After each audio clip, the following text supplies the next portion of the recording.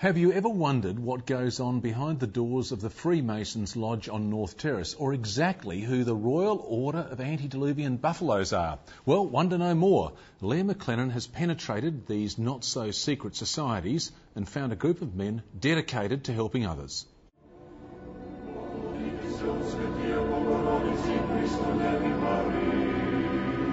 What goes on behind the exterior of this building is a mystery to many. It's the Freemasons Hall on North Terrace. According to numerous conspiracy theories, Freemasonry has been behind everything from Satan worship to faking the Apollo moon landings. But the Freemasons say the secret is, there is no secret. There's a lot of myths around about Freemasonry being a secret society. We're not. In fact, if we were, I don't think we'd have your film crew in here today. We wouldn't have tours of our buildings that are open to the public on Thursdays, and I guess we wouldn't have a prominent building on a prominent street in Adelaide if we were a secret society. Ray Clark is South Australia's Grand Master. Today, with the help of Robert Klein, he's giving us a behind-the-scenes look at the Freemasons. Well, this is the way room. This is the room in which Grand Lodge meets. And you'll see up here we've got the pedestal where the Grand Master sits to preside over the meeting. The exact origins of Freemasonry aren't known, but it's believed it started in England sometime in the 16th century. Since then, many prominent men from Mozart to Sir Donald Bradman have been members. In this hall hang the photos of the South Australians who have held the title of Grand Master. And a number of them have been governors of South Australia itself, including, we've got here, Air Vice Marshal Sir Robert Ellington George. We've got Sir Malcolm Barclay Harvey. The Freemasons say their ceremonies are centuries old. Robert Klein says it's based around the symbolism of Masonry. And we use these as tools to teach about building better men. And for instance, this is a classic cube, perfectly made, which is being raised to be fitted into a building in a symbolic way.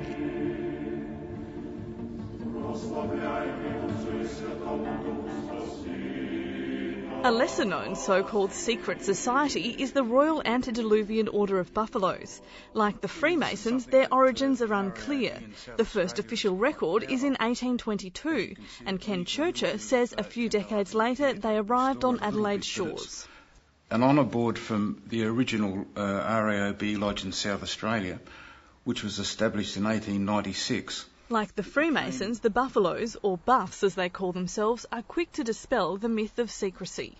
All of our ceremonies that we use are all available. Matter of fact, they're all in the State Library, the library in Canberra.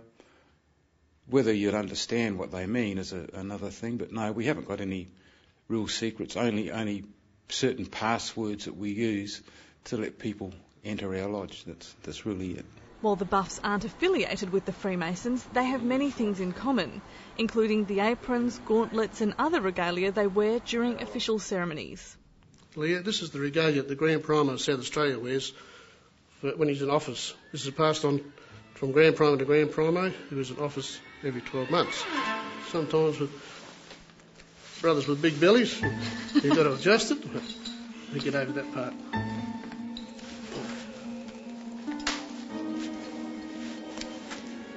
And we are ready for our entrance into a lodge where the show is being held. This is the way we go in. Another thing that both the Freemasons and the Royal Antediluvian Order of Buffaloes have in common is their philanthropic and community work. In conjunction with the University of Adelaide, the Freemasons have formed the Freemasons Foundation Centre for Men's Health, and it's this new initiative that the Freemasons are keen to talk about. I guess I'm the same as most men. We don't tend to take care of our bodies as well as we should. And it's quite often been said that a young male will look after his car much better than he looks after his own body. Professor Villis Marshall is the director of the centre. He's a urologist, the clinical director of surgical services at the Royal Adelaide Hospital, and a clinical professor of surgery at the University of Adelaide.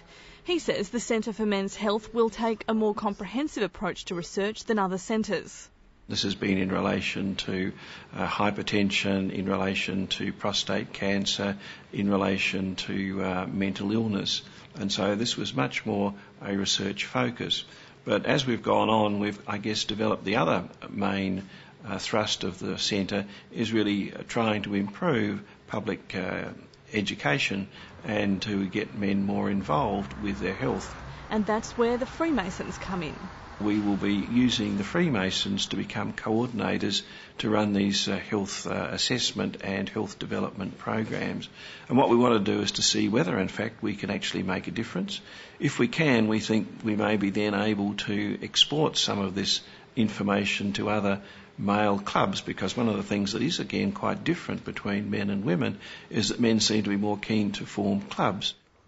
And that's why the Buffs decided to support the centre as well, with a $12,000 donation. It's the first time the South Australian Buffaloes have banded together with the Freemasons, but Ken Churcher hopes it won't be the last. I can think of countless numbers of men that have gone down with various men's health issues, particularly prostate cancer, lung cancer, the more common things we hear about. It's making men more aware of what's available for men's health. It's also giving the research centre much needed funds to carry out that research.